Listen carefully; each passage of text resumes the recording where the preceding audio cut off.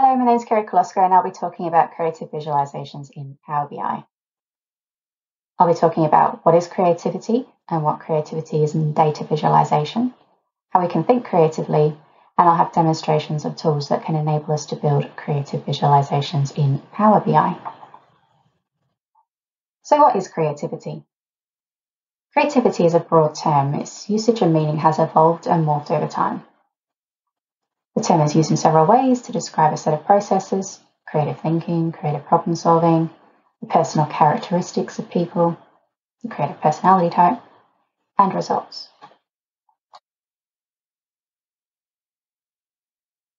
Creating new products on a production line that are alike is not creative. Creating new products that have no purpose is also not considered creative. Whereas creating new and different products not seen before that provide a genuine solution to a problem is considered creative. So we can think of creativity as the process of generating novel and useful ideas, or the production of relevant and effective novelty. And I'll be using that a lot throughout the presentation, the production of relevant and effective novelty. There's distinction among levels of creativity too, so we can have inventive versus innovative, a different application of the already known versus development of new principles. Highly original ideas are important, but sometimes the greatest test of creativity is taking an existing idea and giving it a new lease of life. There's also distinction between art and creativity. What's comforting to know is that creative Power BI reports need not be artistic. So why is it important? Creativity, as we all know, leads to innovation, societal or technological progress. We know that creative solutions are noticeable and they're memorable, and they may potentially be more efficient and effective than current practices. Creativity also stems boredom from the practitioner's perspective. Creativity is creating new chart types. Here we can see a word cloud created in 2005, bullet chart created in 2006, chord diagram created in 2007, rain cloud plot in 2018. Creativity is taking the old and rearranging them into new ways. Here with the rain cloud plot, we've got the old charts such as half a violin plot, the density plot, alongside a box plot and a jittered scatter plot. So we've got old themes rearranged in new ways. Here we're taking the old and rearranging them into original ways. Taking the old and combining them in original ways. And creativity is daring to be different. If the novelty is not effective, or a dataviz is not intelligible, then it is art. But should we always strive to be creative with dataviz? It's not always necessary to be creative. In our current landscape where everything is bright, colourful, animated, and everything's competing for our attention, sometimes simple minimalism is just what the doctor ordered. If we're creating financial reports where accuracy is key for decision making and justification, then following best practice, tried and tested methods, going with visuals that are more familiar is probably a good idea. But if exploring data, understanding relationships and making inferences, creating explanatory reports with engaging informational type visualizations, where getting the gist of something is okay, then it's safer to be experimental.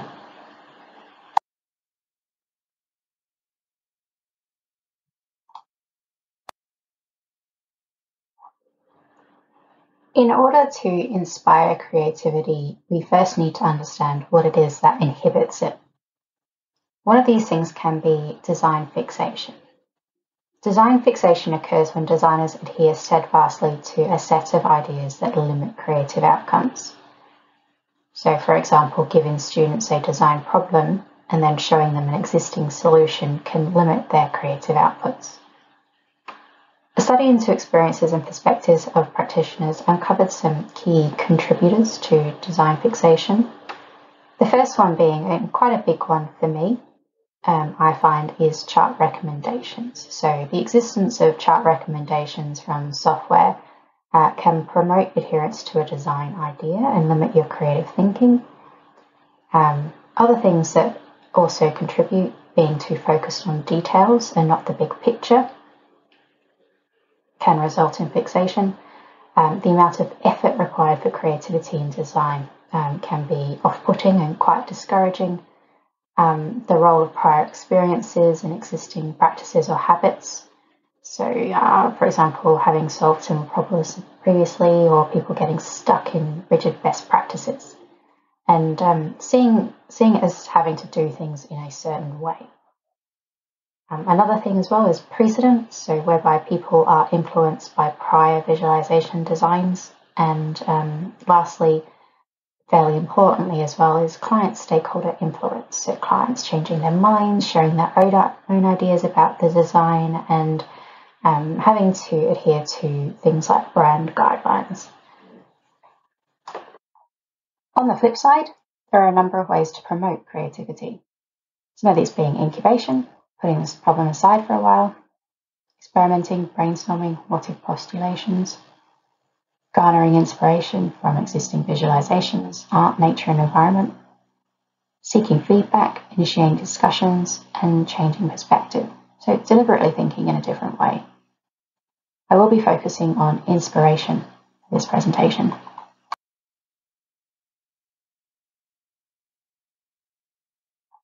So what do we need to be creative?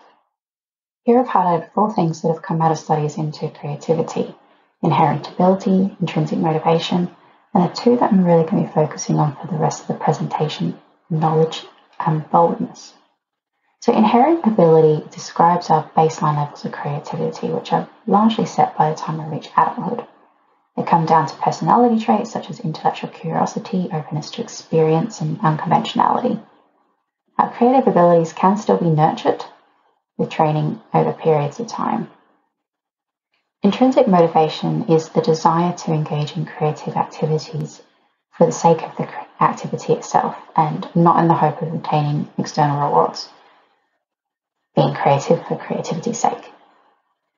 Extrinsic motivation, which is the opposite of intrinsic motivation, which is the seeking of external rewards, can inhibit creativity as people shape their behaviours and thinking for rewards such as praise, recognition, and promotional opportunities. If they are designing with promotional opportunities in mind, that will limit their thoughts and outputs. Other creative motives include playful motives and expressive motives. Creating games fun, alternative visuals, and Power BI is a great way to flex those creative muscles and skills. Knowledge. So without expertise or task-relevant skills, we can't produce anything creative. Expertise is not enough alone. It's not enough to master the elements. We also have to rearrange them into original ways. Learn the basics before we can break the rules. And boldness. So creativity requires doing things differently from the way they're usually done, defying the norms. Sometimes we call that contrarianism. It's also the readiness to expose oneself to being wrong and open to critique is really important to creativity. So the key to creativity is being brave, trying new things, and learning from mistakes. So what do I need to know to be creative? The quote here, which I mentioned before, so it's good to learn the rules like a pro so you can break them like an artist. To be creative, we need to have that knowledge, so we need to understand our data and our data types, so the differences between quantitative and qualitative data. We need to understand the context, so starting a visualization without clarifying why it matters to the audience before we start is a recipe for failure. It helps to have a memory of the building blocks of data visuals too, so data binding and data encoding methods and an understanding of the efficacy of each. Also an understanding of the foundations of visual perception, such as gestalt principles, pre-attentive and attentive attributes, and understanding our tool, right? So we've got to master our tool and know how to work it, with as much depth as necessary. Don't have to know it inside and out, but enough. So what makes up a chart? One way to conceptualize data visualization is to think about data visuals as comprising data types, visual attributes, and marks. In this way of thinking, marks are components of shapes whose attributes such as size, position, color can be used to visually encode data. Understanding data types is important. How we visualize data needs to fall in line with our conceptualizations of continuous or categorical data, otherwise it won't be effective. But also, our visualizations can't be arithmetically false. Placing averages over ordinal or nominal data may not make sense. In understanding marks, we can think of point, line, and area as the component parts of shapes. And these are what we want to graph in our visualizations. Many tools will have the basic shapes, triangles, circulars, and squares, polygons and arcs, text and images as foundational elements too, that can have their height, width, and scale modified. Data binding or data encoding is the mapping between a mark's attributes, position, size, color, texture, all of that, and data. And this data can be constant or variable.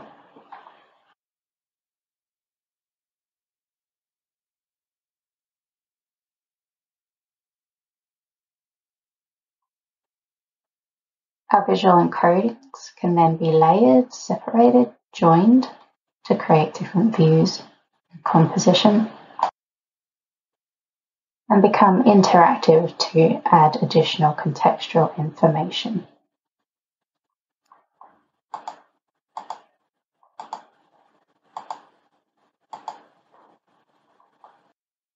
Our visuals can be themed to be more aesthetically pleasing or more easily read. Now that we have our building blocks, how do we build a visual? So rather than looking at our data and our data types and then choosing from a predetermined chart library, we could think about potentially ways to build a visual up from its component parts, which is most suited to our data. And I'll talk a little bit later as well as also drawing from inspiration and other things to help build that up. But here I'm just going to go through a simple process. It won't produce the most amazing chart at the end or necessarily one that makes total sense, but it's the process of building a chart up from component parts. And here we can start with a single point, right? So represented by an open or unfilled circle. And then we're going to encode the position horizontally with data. In this case, we're using a dates field to record horizontally. And then using another dimension, I'm going to encode again the marks by position using a values field. And there's some tools provide ability to encode position with angle and Z values or geoencoding as well. I have another dimension that I want to add, and I will pick color as the attribute that I will change with data. And where I've used point marks to represent raw values and encoded these attributes, position and color with different dimensions, I might now want to be looking at, rather than just the raw values, the averages of these values. And to do that, I would probably want a different mark. And in this case, I might use a line mark to represent those averages over time. And I can layer the two on top of each other. And with that, the chart was getting very busy. So I might then want to think about trellising or using small multiples to break out those subcategories of data, in which case I've chosen to do that via a dimension that has left the color redundant because I've now encoded with that dimension twice. But in this case, I don't mind. I quite like to keep that colour in to make it stand out a little bit more visually. And so I have raw values and averages. I might also want to do some more statistical transforms and look at things like interquartile ranges or probability density. I'll represent those visually and perhaps join them onto subplots for easy contrast. I won't do much in the way of interactivity except perhaps add additional context with tooltips.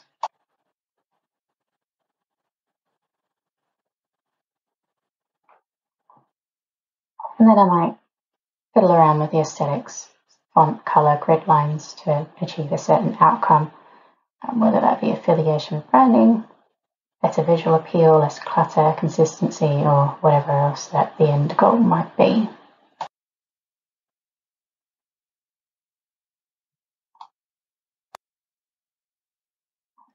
We might have our building blocks, but to build effective novelty, they need to be wisely encoded. And an understanding of how accurately we can interpret visual variables aids this. So in this little graph to the left, we can see that we can perceive differences in position better than we can differences in angle or colour, for example. Other things to think about are whether some encodings are better for different data types. So we know that colour value is very poor for nominal data, but it's great for ordinal data, for example. We might also want to think about whether there are individual differences in perception to be aware of. The most notable that comes to mind for everybody is people with colour vision deficiencies, but there are other things to be conscious of.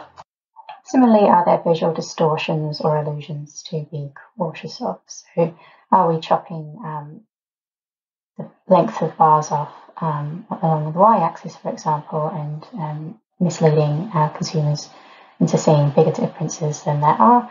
And are we creating this scintillating grid effect to the left here that can be very distracting for end users?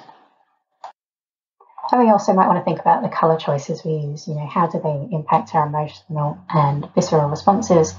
And then how does that then impact decision making based on the visuals we produce? And did you hit the brief? Have you communicated everything that needed to be communicated? Too much or too little?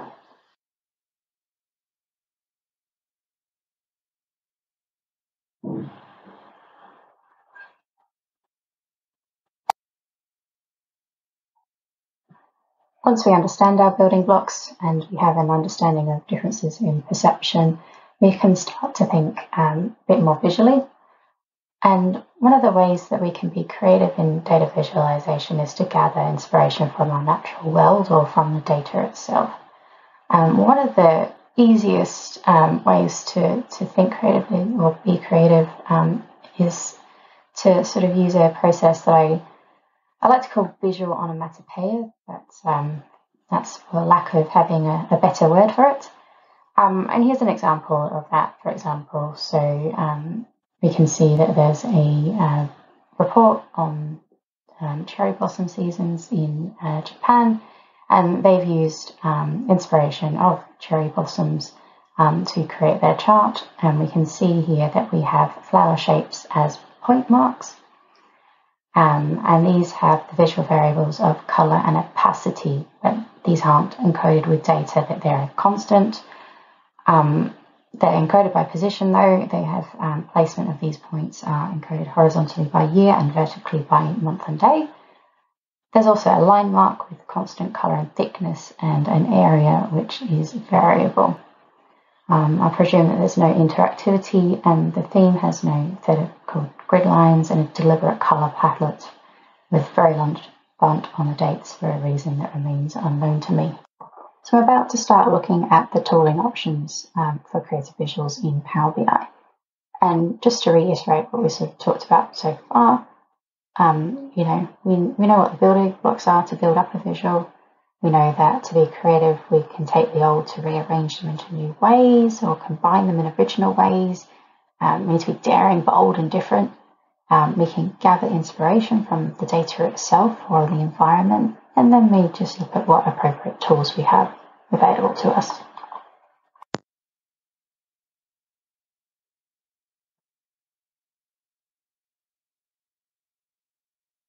So what are our options for creative visualizations with Power BI? We can use the existing chart recommendations if we get really, really clever. But in terms of having that flexibility for those creative outputs, there are some custom visuals in outsource that do really well. So Synoptic Panel, PureViz, Charticulator, Deneb, HTML content are the ones that I'm going to focus on at the moment. There are a few others available to us. Some might think of D3, RPython, Visio, Plotly, and there's some SVG animators on the market now. But these are the ones that I'm going to focus on. PureViz is a custom visual where we can import an SVG image to do simple transforms on SVG elements, provided that they're tagged appropriately as recognizable elements.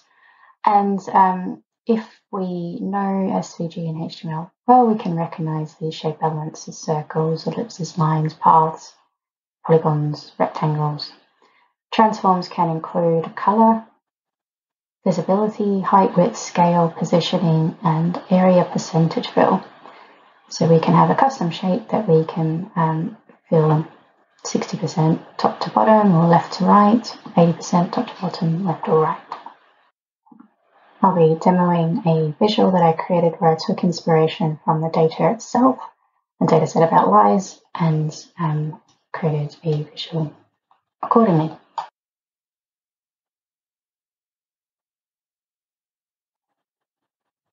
So here I have a data set from a news organisation that fact checks presidents and presidential candidate statements.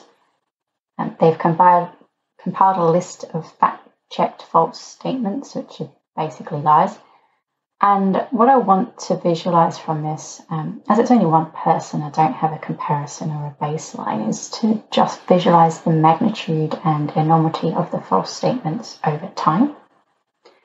There's a number of ways to do this. A cumulative line graph would work well, but as these are lies, I thought I might amuse myself. If we think back to the beginning of the presentation, creativity can stem boredom, and having fun is a great motivator to practice creativity and get those skills going. And I'm going to amuse myself with the likeness of a president whose nose grows with each lie told over time. I will change the likeness of the president because I don't want to be attacked with pitchforks or stir up any controversy. That's not my aim. So here goes. So in Illustrator, I've taken an image, done an image trace, and very simply created a second element here, which is, now you can do this in anything, it doesn't have to be Illustrator, a simple rectangle with rounded edges, which I've exported as SVG. And when you look at the SVG, you can see there's one great big path, and then that little element there, that rectangle with a width and the height of that many pixels, and then it's got little rounded edges on the side there. And it's called out as a rectangle shape, and that's what we're going to be manipulating in PureViz. So now we can go into our PureViz visual. I've already imported the SVG in, so I've skipped a few steps, and I've placed in one measure, which is your lies measure, which counts the number of lies told over time, and a index. And if we go in and we edit, we can see we've got different layers. So remember that big path shape that we saw? That's represented by this shape, and then that little rectangle element. So this is what we're interested in looking at. And here we can do some modifications. So we could pick a custom color if we wanted to, but that's not what I'm interested in today. I just want to stick to the default color. It's got border color, border width, and visibility. So we might want to put some conditions on to show or hide the element. But right now I want to go into properties.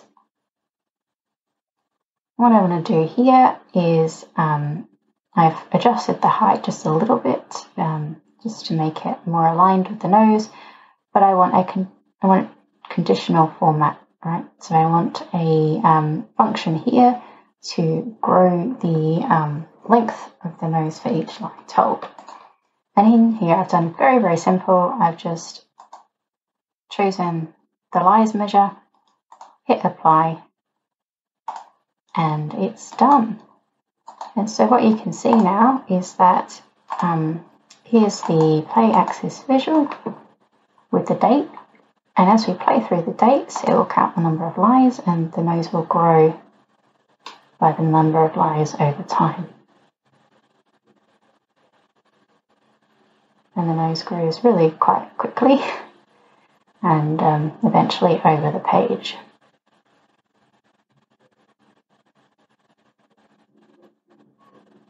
And the fact that it goes over the page is quite an impactful thing to watch. Charticulator is a no-code designer. It's a flexible drag and drop tool. So you can drag your data onto your marks and then your marks onto your canvas to create some bespoke charts. Whilst you can create some interesting Cartesian plots, Charticulator is probably most useful for polar, radial and custom plots.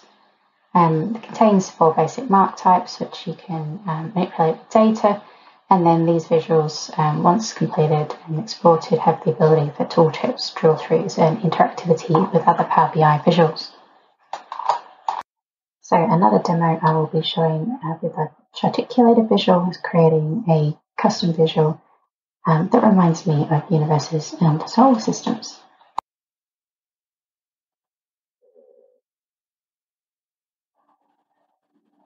So I have a data set about Marvel and DC movies. Thinking about what it is I want to explore, looking through what I've got here, I might want to compare the average Metascore for company and see which one outperforms. But I also want to see the grain, so I want to see the number of movies by company, outliers, and maybe some patterns. But primarily the information, the main thing I want to see is the average Metascore by company, and the rest is secondary information. Interesting, but not quite as important. And so when I think about Marvel versus DC, I think about the universes, I think about the colours red and yellow from the various characters and logos. So that's going to be my inspiration for the next visual. So I can start with a shape and pop it on a glyph canvas. I can then use the release here, drag that down onto the x-axis like so. Then maybe I would like to change the colour of these symbols, in which case I can come down to the fill, decide what I want to change the colours to, which will be the average Metascore. Choose some colours that remind me a little bit of the universe colours. Maybe add a legend to that too. And because I'm thinking about universes, I might decide that I want a polar scaffold.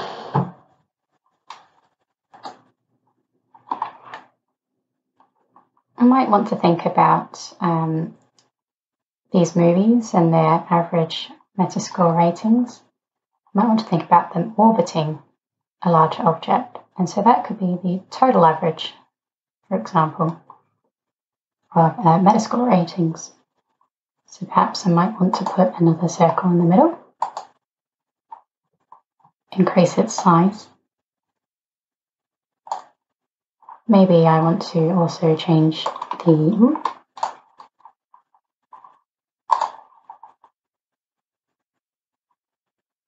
fill.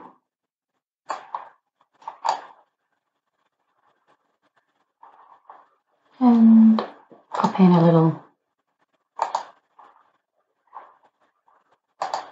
text mark. And this could be the average Metascore.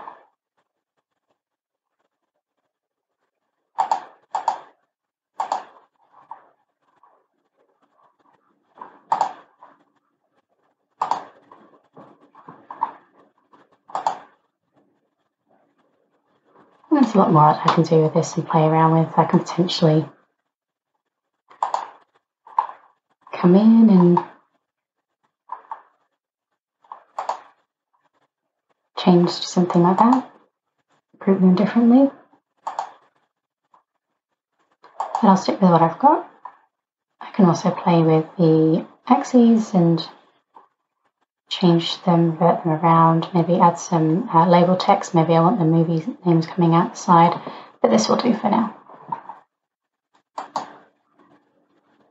And then I'll be able to save and then export the visual and import into a Power BI desktop file, like so. And here are some various different versions of Charticulator visuals, trying to replicate that sort of Marvel versus DC universe style. So I've taken inspiration from the universes to create a custom visualization. So here I'm quite happy that I've hit my brief. Primarily I wanted to compare the total credit scores average between two companies, so Marvel versus DC. And a bar chart might be better for that because we can interpret differences in length better than differences in colour. But because I have the data labels and I wanted to be able to see the secondary information, which is the individual movies around the outside, the compromise works out.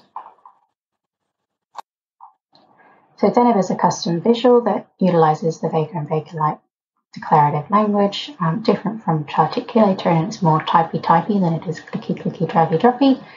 And there's more control over the encoding of data to marks and their layouts. Deneb has options for several different mark types, encodings, and data transforms. So there's a statistical API that can be utilised. Layering marks and joining graphs is a key benefit. So with Deneb comes great flexibility, enabling almost limitless creative potential. So what Deneb enables is more encoding options, gradients, patterns, textures, and custom shapes. And we can build these to create a variety of visualizations.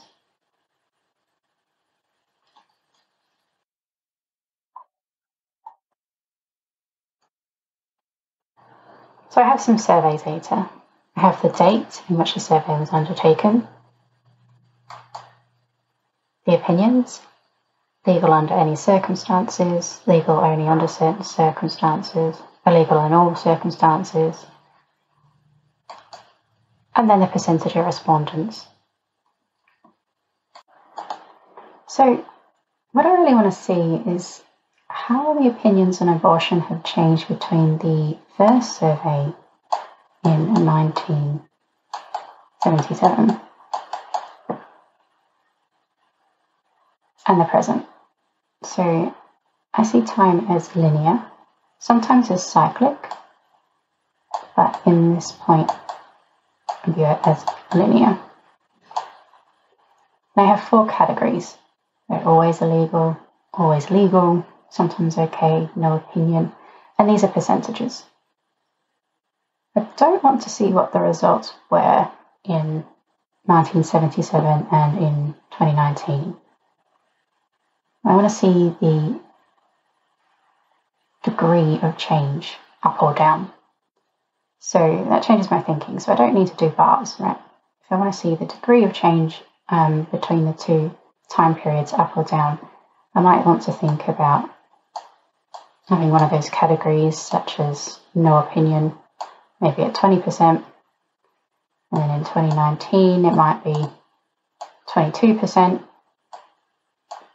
and then I want to look at the degree of change, so I'll draw a straight line between the two, and that will give me some kind of feeling for that. I might have a category that's always illegal, and then in 2019 it's lower. Between the two things you can see how it's changed over time. So what I'm doing is I'm drawing a slope graph. So what I've done now is I've created that initial slope chart. I have my line, which I've added an interpolation bundle with tension of 0. So what that means is I've made it a straight line between the 2 points in time. And you have your various encodings. So up here, I've encoded the year along the x-axis,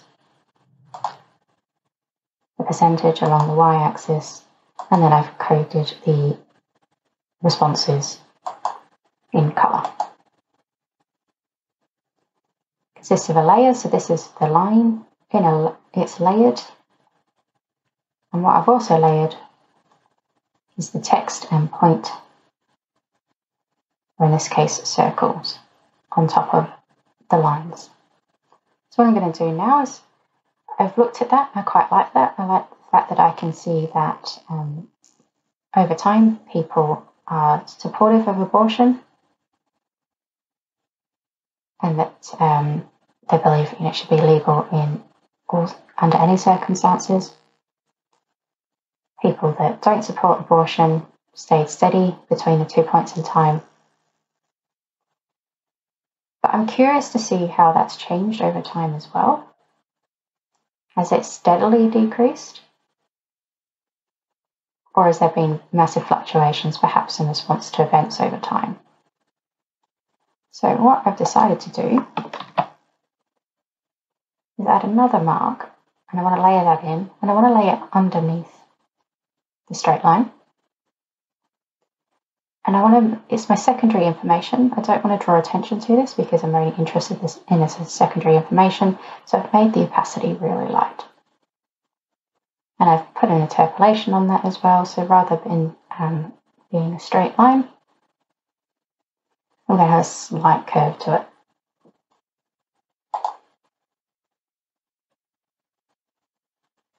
And there you can see the trends over time. So this works for me. I can see how it's changed. Opinions have changed over time. It hasn't been steadily downwards. There's been an interesting point in period where the opinions have changed quite dramatically. And I get what I want from this visual. So here I've combined two different chart types, a typical line series chart type and a slope chart to create something new and different. For me, it's quite effective, but there is a potential that somebody else could misinterpret the slope here being a line of best fit instead of the slope between the last and first points. But at this point in time, it's not important.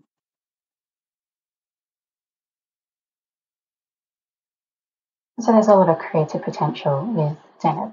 We can create our own custom shapes and draw inspiration from the natural world around us, or in this case, literature.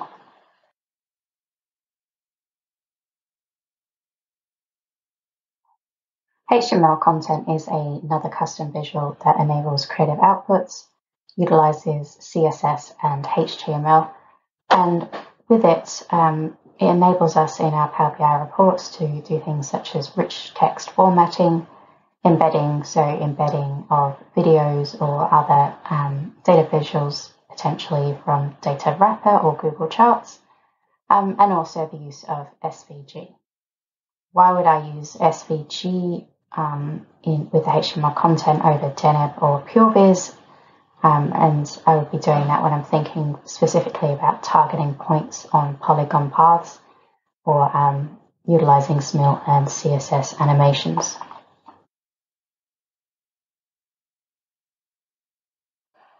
So I would call this novel. I wouldn't say it was effective novelty, but still, here we've got some HTML and 1, 2, 3 blades with polygon points, and individual points have been targeted here to change with data. So we can see that over time the width of the blades, these particular points, will change a shape. Again, not very effective, but a fun exercise. Then, again, with some HTML tags, we can create one parameter here. We can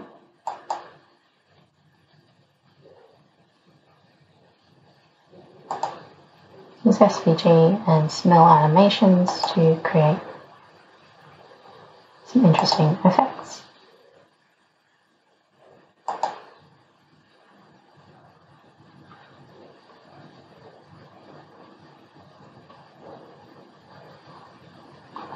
And SVG filters as well.